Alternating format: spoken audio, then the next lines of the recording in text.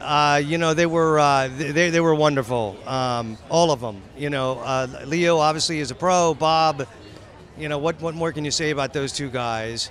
You know, I think the revelation was Lily. You know, Marty and Leo found her, and she's, you know, the soul of the film. And I thought that, you know, so I'm so proud that she's in it and honored that she's in it. And also, you know, I think all the actors. It was something that was near and dear to their heart. You know, the Native American world was something that was really sort of important to them.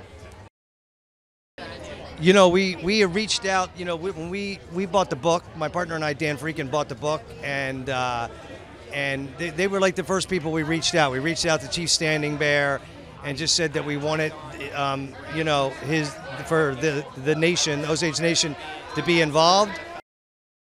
You know, I think it's an acknowledgement of these horrible things that, you know, transpired, so we can heal.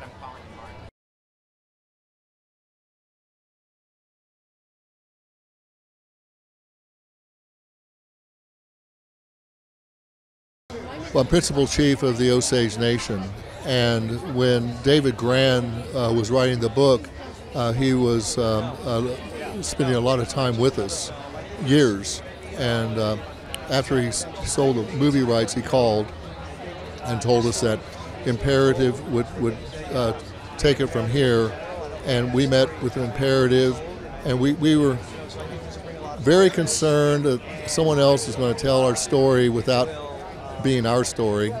But Imperative was very careful. They didn't want to overpromise. But when they started saying this is a movie that the Osage will be proud of, and they're going to tell the story through the eyes of Mollie, that really got us in a positive mood. And then Chad Renfro, who I had appointed as our ambassador to this world and the movie, said, Chief, Martin Scorsese, he'll be here in the morning. And so he came. First thing he said is, we're going to film here. And then my staff and I encouraged him and Marianne Bauer and everyone to work with our people on this whole process. And it's just been something we worked with for years, every day. And for 6 months, the filming was right there in Pawhuska. Dirt streets, everything. What you see is not computer generated. I've been down watching them film. It's an amazing process. I've never seen anything like it. We've had other movies made in Pawhuska, but nothing like this. Well, he's a great guy. I mean, he's very easy to talk to, and he's even easier to listen to, because he is the best storyteller I've ever run into. He's a wonderful person. From the very beginning, just carried on from what David Grann was doing, through Imperative, through meeting with Marty, through the years of working with everybody. They listened, but I never thought it would be so much what we had dreamed about and hoped for. We never would have gone that far, but here it is.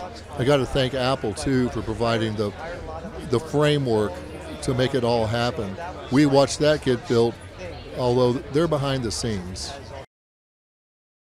I want people to realize that this is a true story, and I also want people to realize that the forces that made this happen could result in the bad acts that you see in the movie, but it could happen to anyone if you're not ready to admit how the world works.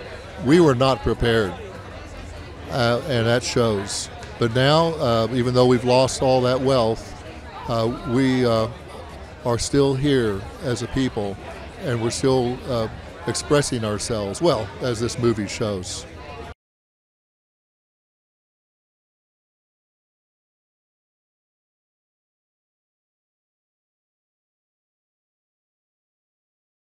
I've been working with him for many, many years, and it's very exciting every time. Obviously, Killers of the Flower Moon was going to be very challenging and very exciting and a very important story to tell.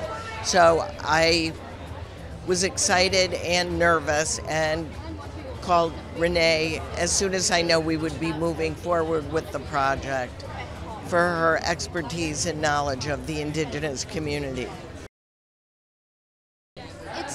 It's really the only way I know how to do it. We first start with the incredible research that Marty and Marianne did with the Osage people and that outreach that they had already established, and we just built on that. And we first went to the Osage community and we saw everyone who was interested in actually being part of the film. Yes, we had a fantastic open call in Oklahoma City, Pawhuska, and Tulsa.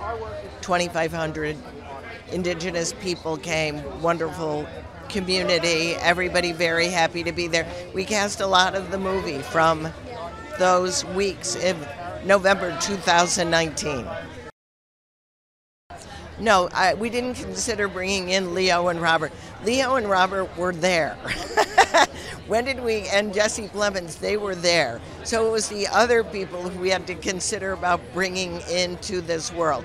So we have some actors that Marty's worked with in the past, new people like John Lithgow and Brendan Fraser, who he has never worked with, other people like Tommy Schultz, who plays Blackie, who's never acted before. So it's many, many different people from different walks of life.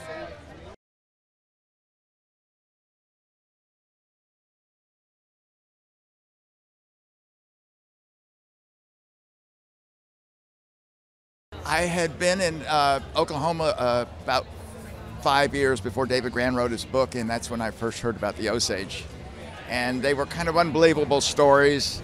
A lot of them were urban legends about how they, spent their money and threw it away and wasted it. And when I started this film, I was bound and determined to find out what was true and what wasn't. And I found that they were no crazier than any of us would have been if we'd gotten a few extra bucks. As a matter of fact, probably more reserved. And they didn't ever refer to themselves as wealthy. They didn't flaunt what they had, but they got the conveniences. They suddenly had a housekeeper. They had the clothes that they liked, and clothes and jewelry and cars. I mean, they thought of cars the way they used to think of horses. They loved them, and they loved them in bright colors. So I noticed in Fairfax, where we shot at the time, looking at some period maps, there was always a car painting company in the town. And so if somebody wanted a car a certain color, they could get it. But yeah, they really had a sophisticated artistic sense, which shows up in the unique Osage art of the period. I think this story is relevant because we're learning that we treat a lot of people unfairly, that we don't live well together, we don't, as man's inhumanity to man, it just drives me crazy, that we can't accept everybody and realize we're in it together. We're not different. Inside, we still have the same heart and caring, and we just need to be more aware of the other person.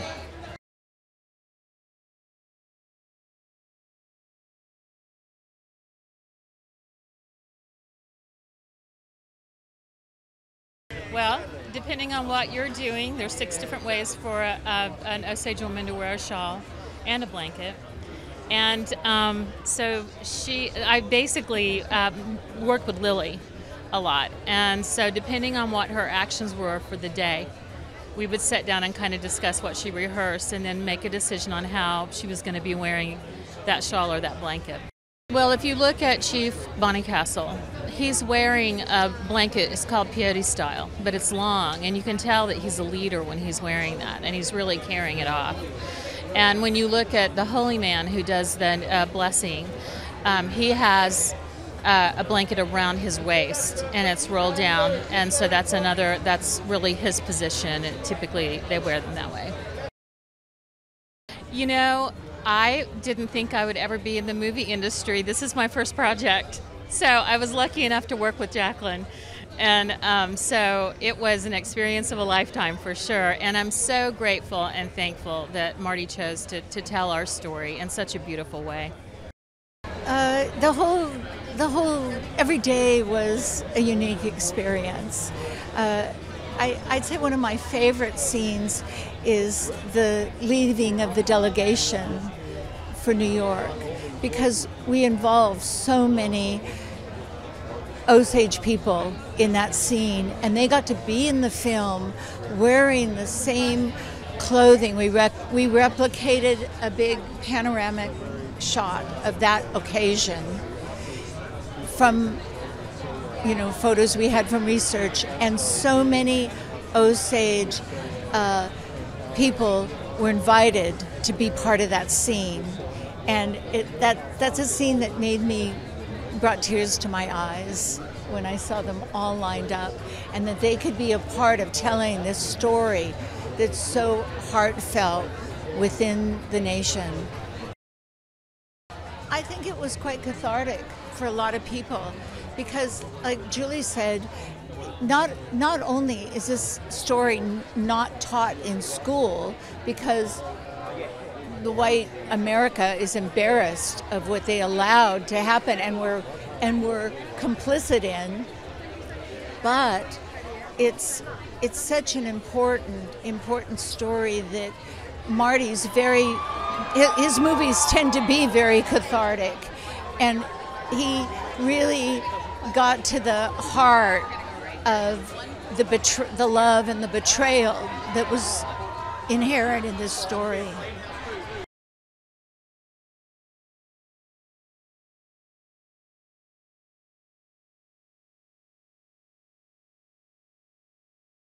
I'm one of the sound artists. I am the first part of the sound design. I capture all of the original performances as they're occurring on the day in each and every shot. It's a collaboration of my tools, the way a camera uses its tools to convey character, to invite the audience to believe in these characters, the journey they're on, and the environment they're in. In this film, it's very specific in terms of its dependence on sound for emotional content. Leo and Lily and Bob De Niro have all chosen signature voices that are intrinsic to the characters who they become, not their own voices, and it's very specialized. Leo's, I don't know if you know the film or not, but particularly Bob De Niro's use of the Osage language, which is this amazing, dignified kind of metaphor for the Osage as a culture and as a nation.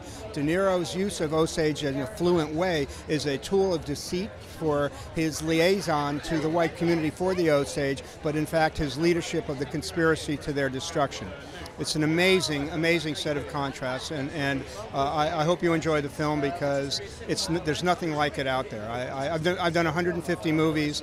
I have been rewarded in many ways. This one is extremely special, authentic, and heartfelt by all the parties concerned. Marty put something together here that's fantastic. He's senior in years, but his vitality is timeless. And it was a privilege to be part of this, just for that. We love to play with good players. We're like musicians. We're session players in our particular passion for our discipline, our instrument, if you will. But we have a conductor who's the best. We have a score, which is in this script, which is phenomenal. And then we have players both in front of and behind the camera. And for us, this is life at its max. This is living in your maximum potential. No, nothing better than that. The universality of it, how we can delude ourselves into rationalizing horrific behavior in the name of some other goal. This was a conspiracy not of one or two people, but of an entire community around another community. They had a sense of entitlement that drove them to genocide. And it's a metaphor for how humans behave. You know, it's an interesting thing. I learned something yesterday that's amazing. The Osage who had survived these events never spoke of it later. They didn't speak of it to each other, to their children, to their community. And it's exactly the same thing that happens with Holocaust survivors. They never spoke of it. They didn't. And this is a kind of same event in a different box. So that is something I think people should at least have an appreciation for, that what we have to be guarded most against is our own capacity to rationalize to the negative.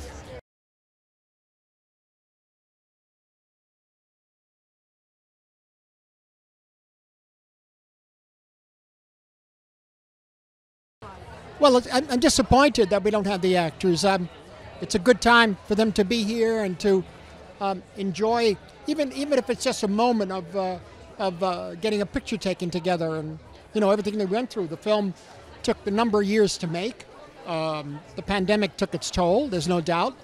It took its toll in time and interruptions, but we finally got it done. It's been a very special film for me, especially over the years, trying to get it to be in a shape that is a story I wanted to tell. Along with Leo and Lily Gladstone and De Niro and Jesse Plemons and all the Osage with us on this picture. But it's a special film for me, and I hope I learned something from it. Thank you, Marty. Thank you.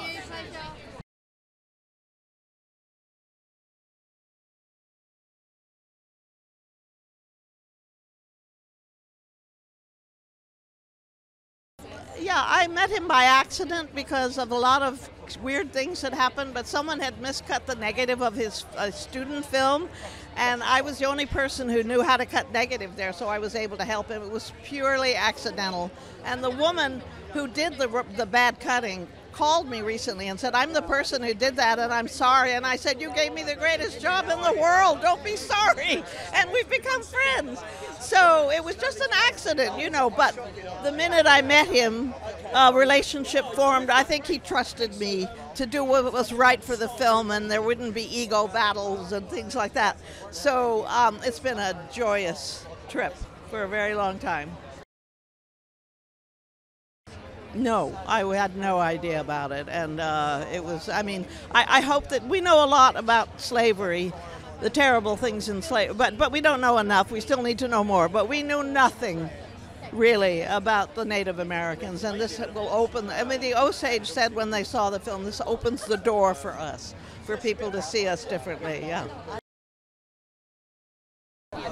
Well, we want people to realize that everyone is guilty in this movie to a certain extent, It's widespread, and that's what happened when you think that there were something like 900 lynchings in the state of North Carolina alone in 1 year. That's just horrifying. So we have to deal with this. We have to learn about it and open up to the Native Americans. They have much to give us. They have a beautiful culture.